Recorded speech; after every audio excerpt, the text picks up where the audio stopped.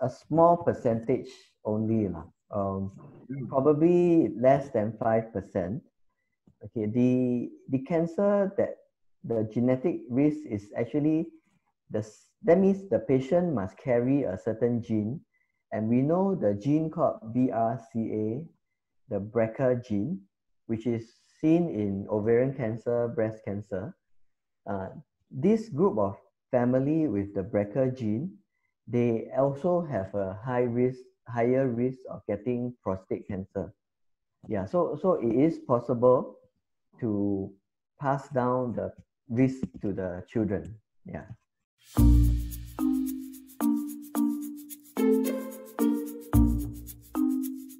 Oh, okay.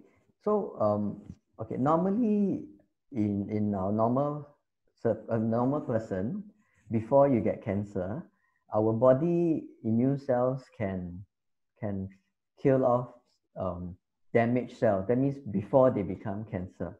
Okay, but unfortunately, we don't know why some people just cannot fight this. Okay, so that is why the immunotherapy that is used nowadays in a lot of cancers, they are supposed to be injected into the body, and that medicine can help the body immune cells to recognize the cancer and fight it.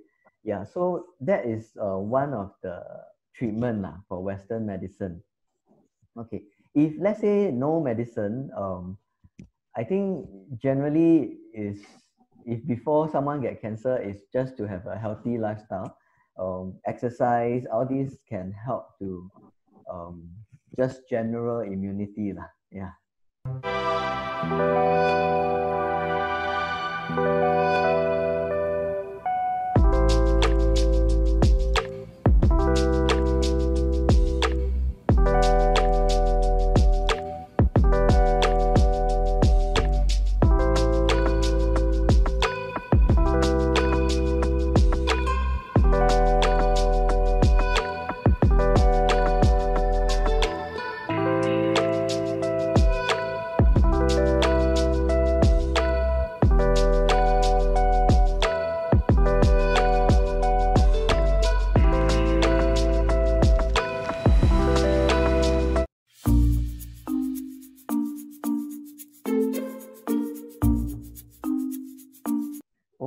Actually, it depends on the cancer type, because because like for example, in prostate cancer, hormone therapy is the most effective for first-line hormone therapy. Okay, but let's say in lung cancer, then it depends. Some cases, the targeted therapy is very useful if they have a gene mutation. Okay, but if not, then immunotherapy and chemotherapy would be useful. So it really depends on the different types of cancer. Yeah.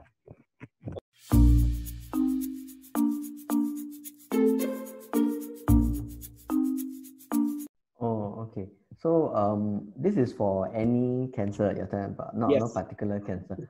Okay. I mean, generally speaking, if cancer is discovered at an early stage, like stage 1 or 2, most of the time for that cancer, it will be surgery. Okay. Then sometimes after surgery, they take out, then they find that the cancer is quite big, or the stage becomes a higher stage, like 3 or something, then they would be advised to do chemotherapy.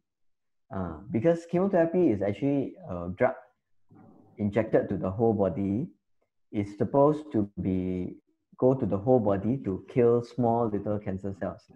But surgery is to take out that spot that you see in the space. Yeah. Nowadays, actually, a lot of times it's a combination. A lot of times it's combined treatment. I see.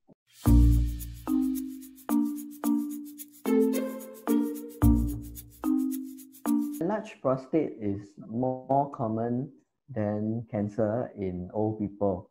So the enlarged prostate is benign, it doesn't change to cancer. Jangan lupa like dan subscribe.